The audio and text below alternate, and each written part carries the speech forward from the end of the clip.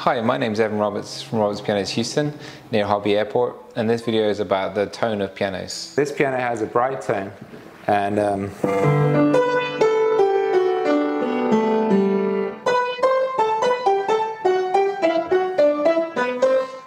bright tone is a preference, or a mellow tone is a preference. I would say that some pianos that it's just too harsh. It's like the tone is too hard, and I would say it's unpleasant, but that's a personal thing as well. There are people that like honky-tonk, Scott Joplin and stuff, and they like a bright tone.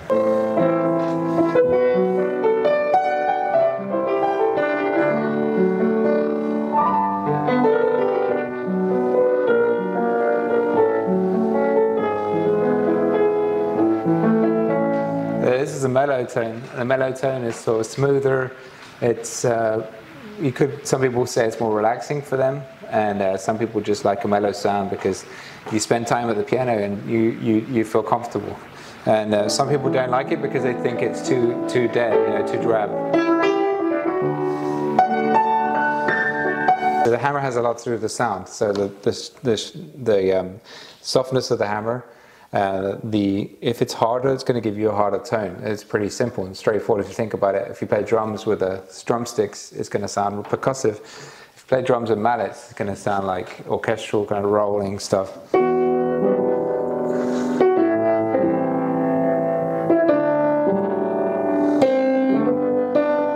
The other factor that might have something to do with richness of tone is whether the cabinet's made of wood or whether it's made of polyester. Some of the sound does travel through the cabinet. So this is a wooden cabinet.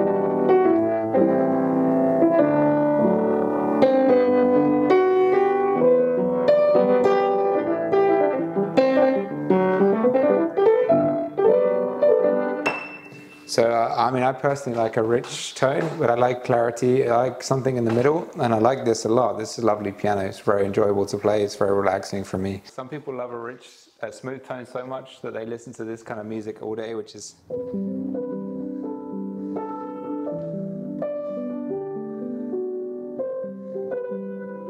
really smooth and soft, and it's by using this felt here, which is called a Celeste rail. The hammer hits. This is the bright piano I showed you a minute ago, but because there's a rail in front of the hammers, they hit the rail and the felt, then they hit the string, so that causing the tone to be softer and smoother. And some people like this kind of piano music for relaxation. Some people want to play like more modern music, more stride and jazz and things like that, and they want to have an instrument, and pop and rock, they want to have an instrument that doesn't just get lost in the mix where it comes out, especially a solo piano or a piano singer.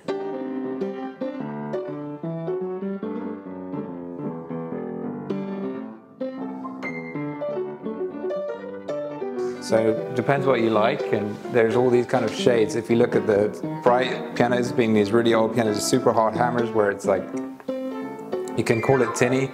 And then all the way at the bottom you have hammers that are just so soft that nothing sounds percussive, nothing sounds like very offensive. And then there's usually most people somewhere in the middle, that range. And so you just got to find a piano that suits your own sound.